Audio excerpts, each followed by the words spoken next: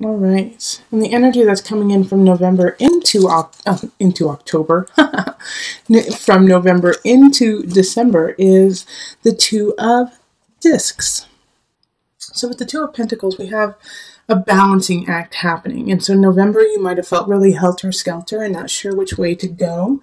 And it could have to do with finances, but it could also just have to do with two very separate aspects of your life. And you just couldn't figure out how to balance it. And so now in December, you're really starting to fine-tune it and hone it and try to figure out how to walk the tightrope. Okay, and then we have the Knight of Swords reversed, the Four of Swords reversed, High Priestess, Six of Swords reversed, Seven of Wands reversed, Eight of Swords reversed, Ace of Cups reversed, Four of Wands reversed, Five of Discs reversed, and the Ace of Discs reversed. Oh my golly. So similar to Cancer, you have a ton of reversals, and actually you have a couple cards. You have a few cards the same as Cancer. So you might, and you have the High Priestess showing up. And the High Priestess is a card of the moon, which is represented by Cancer. So there's a lot of that kind of energy, which means that you could be dealing with home, you could be dealing with family, with mothers. Yeah, it's that homey kind of energy that is popping up with this. Yeah, and so that's probably why the Two of Pentacles really popped up, is you're trying to balance something within your home realm. So it could be people coming in, it could be you versus work, it could be you versus it could be home versus you. You know, but something is out of balance, and something is not where you want it to be. However, you have, out of all of this reversal, if you look at this entire thing, they're all reversed except for the High Priestess. And so when you look at it, it looks like they're all upright and then she's reversed, but it's from my perspective. So she's the only thing that is upright and in its strength. And so this High Priestess, the moon, symbolizes not only like the strength of self, the strength of home, being able to go in and out of different realms, but also being really strong to go through all the different tides of life. Okay, so the High Priestess is standing strong and saying, no matter what is thrown at you, Leo, you're going to be able to get through it. It could also be that a Cancer is helping you out and helping you with that transition from different areas. Now, we do have somebody who's coming in. It's the Knight of Swords, and this is an air sign. So this is going to be Libra, Gemini, Aquarius energy, and they're in the reverse. So they are not here to help you out. They're here to benefit themselves, and they're going to come in quick, and they're going to leave quick. And they don't care about what you need or what you want. They're only here for self-serving aspects. And what they're going to say here is, because it's right next to the Four of Swords, which is also in reverse. And they're going to say, no, don't worry. They're going to be almost, it's going to be so conniving and dripping with sweetness, which is not like them. So pay attention if somebody comes in and they're like, oh, don't you worry your little head. Don't worry. You don't have to do a thing. I'll take care of everything for you. You just rest. If they come in and they say that, no, I got you, don't you worry, you just rest. Remember that, Leo. Because they're going to ask you to be passive. They're going to ask you not to move, not to do anything, and to let them take care of everything. And they're going to want you to do that so that they can manipulate your situation, manipulate you, and take advantage of where you are. Because similar to Cancer, I feel this really vulnerability in you right now, Leo, which is not like Leo. You guys are the lions. You guys are strong and passionate and, going into the world, beautifully creative, leading the land. You are, our sun. You are our sunshine. But right now, there's a vulnerable point, like, should I shine so brightly? Or should I keep carrying on? Because I think a lot of Leos just don't feel it right now.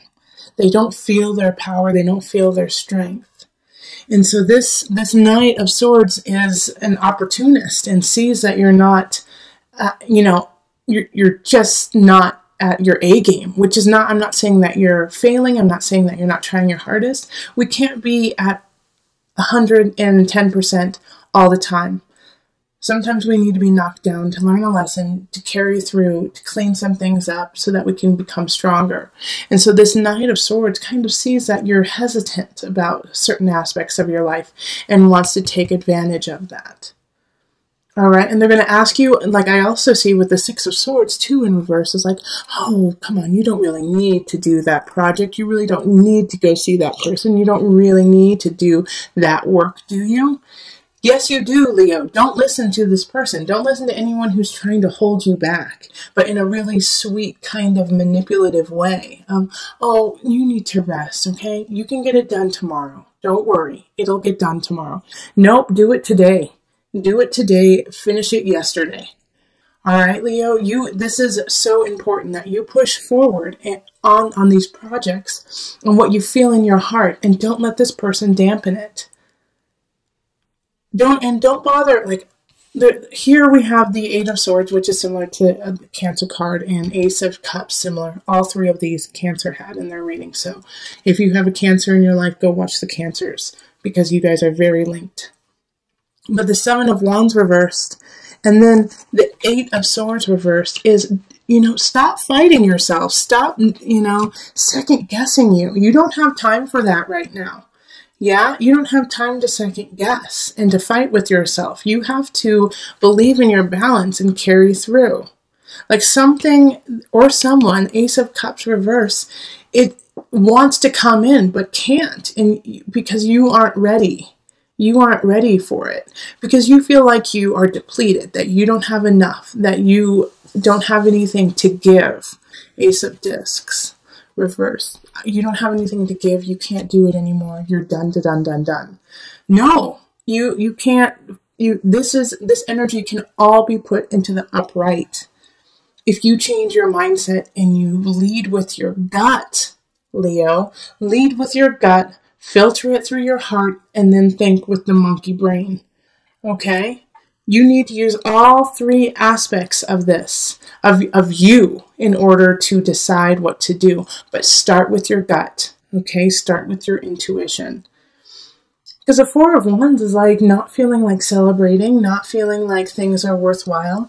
And it could be a situation that you're in. It's similar to Cancer, like this sense of mourning, this sense of loss, this, in a way, like a death, It could be a death of an idea. It could be a death of a person. I mean, even though the death card didn't show up, but just because of what's happening here, when like Five of Discs reversed is like, not being able to, sometimes it's not being able to accept the desolation. And so pushing it away, and on the other hand, it's because you're not being able to accept the desolation. You can't see the bright shining, door right in front of you. The help that is right there, that you just have to look up and see. All right, and this all makes sense because we have a lot of astrological aspects happening in December. I mean, we've got a Mercury retrograde that is intense. And we also have Saturn moving into Capricorn, which is super duper intense. Saturn and Capricorn is like, get your ducks in a row, because if you don't, then the universe will, and you won't like what happens with it. All right, so know that at the end of the day, Leo, that the High Priestess is shining and guiding you. Your intuition, your sense of self, your sense of spirituality, your ability to go in and out of situations like water is what is going to pull you through these mishaps with the Knight of Swords within yourself, the self-doubt. You have to go deeper than that and into your spirit and let your spirit guide you and get things done. Even though you don't feel like it, even though you don't feel up to many of the tasks at hand, you have to still complete them. Okay, so I'm going to pull on the Visionary cards by Noah Nafu, just for some added guidance. Reflection, reaction. Okay, let's see what Noah has to say. Reflection, reaction. Each of us has our own walls and masks to protect ourselves from the things we fear in this world. Try to peel back these layers to present your true self to the world, your true reflection. It is your real reflection that yields a pure and positive reaction. Don't try to be something you are not, or reflect the person you are meeting. Influence the reaction you get in the world by bringing yourself into every situation. Be positive and be real.